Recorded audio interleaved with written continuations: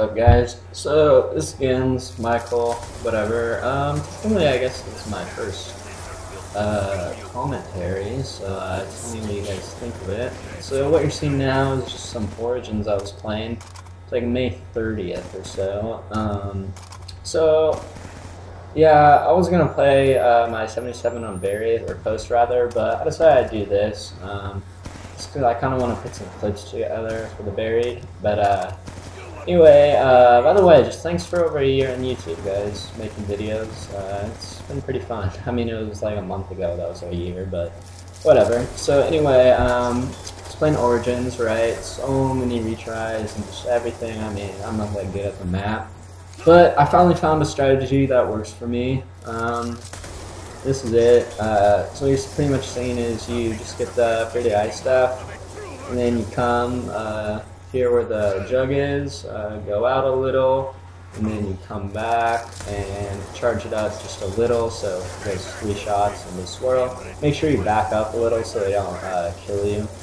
And so pretty much what you do is you want to have meal kick or jug and quick revive for obvious reasons, and then speed, you know, just because the stats are a little slow on reloading, so you want to reload fast on that. And then meal kick is you get the ray gun Mark II as your second weapon, and then something with a fast rate of fire and lots of ammo, not the big machine gun thing. So I got the PDW. The Tommy gun is probably the best, but the other one works as well. So pretty much if you get stuck, what you do is you come over here, and this is where the Mark II comes in handy, because you line them all up, and then you could just take a few shots and kill them there, so by the time you come over to the jug, they'll have spawned again, so it just kind of speeds things up a bit. And also, I don't know why people keep the Hilda, because the Mark II is just so much better, and like, I understand that, you know, round 100, the Mark II is not really going to be doing a lot, but, I mean, right here and right now, it'll, you know, shoot any zombies out of the way and just help speed up the rounds a little more.